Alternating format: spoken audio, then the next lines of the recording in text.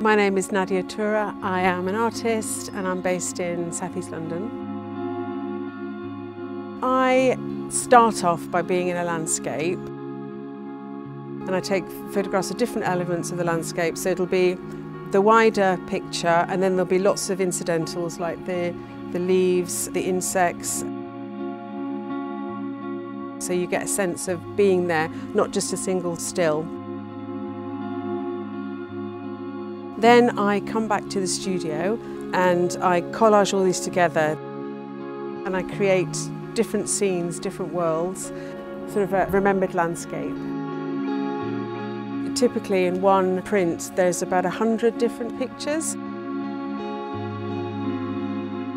Once I'm happy with that, I'll start to print pieces of this out onto A3 cotton paper, and then I come into the studio and I start to paint and draw and add marks using acrylic paints and chalk. Then I put them on the wall, I photograph these, and then I go back to the computer and I put all of these elements back into the final, and then I create the additions. So they're actually really big files, sort of 2 meters by 2 meters, and then I make limited edition prints from those.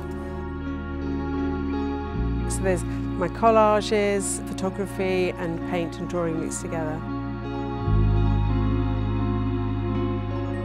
Working with Art Republic is really lovely.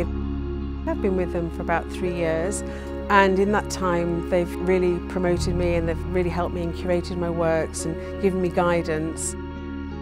They're just a really lovely team to work with. I'm at my happiest when I'm creating art.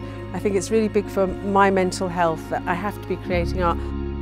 For me, art is very much, I think, the essence of who I am and who I've always been, and it's something that I discovered quite late in life. So something that I knew I wanted to be about 10 years ago, that was the path that I had to take somehow. I've never felt that sense of well-being as I have surrounded by art, so it was just something that I discovered I had to do and had to be.